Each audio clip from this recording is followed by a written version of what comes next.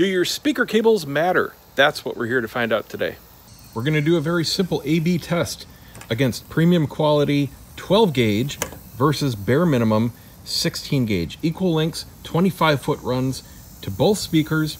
I'm going to do several different songs. The only thing I may do, if necessary, is equalize the volume using REW measuring and then adjusting the receiver's volume to match, because I do expect possibly a small volume drop on the small gauge because of wasted energy due to resistance. That's the only thing I'm expecting. I'm going to do the songs, we'll do sections of the songs, and I'll alternate clips, and I'll tell you A versus B, and then you in the comments can tell me which one you think is which, if you even hear a difference. And at the end, I'll give you an example, if I did need to adjust the volume, what it sounds like. Let's go.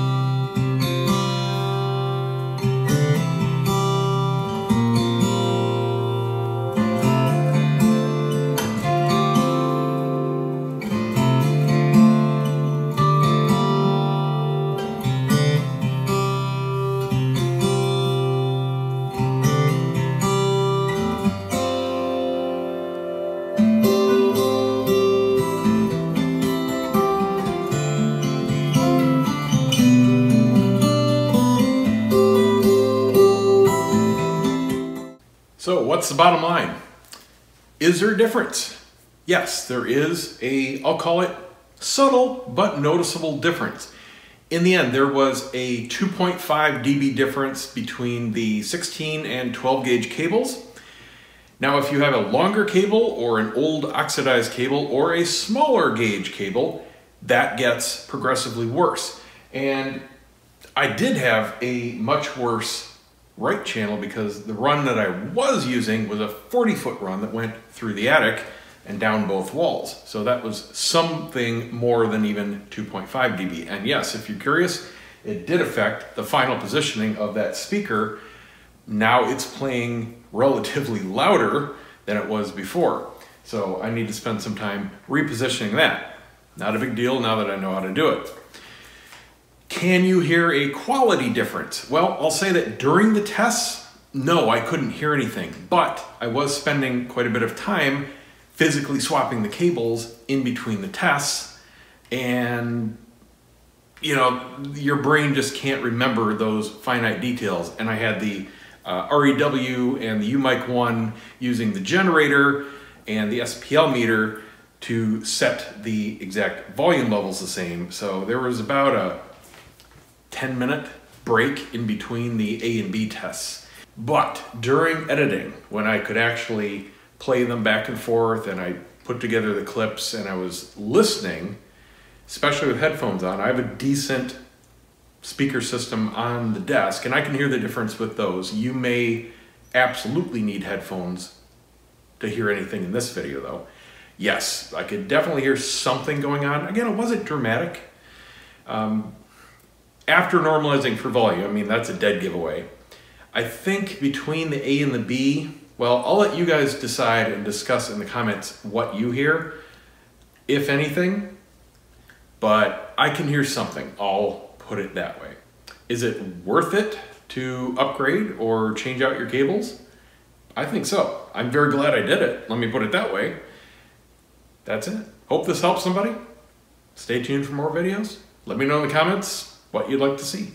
And no, I won't be doing more listening tests or speaker tests or anything like that. I bought licenses for the songs here in the video, and I'm gonna lose money on every video I put out with music. So this is glad to do it because I wanted to do it, but that's the last one.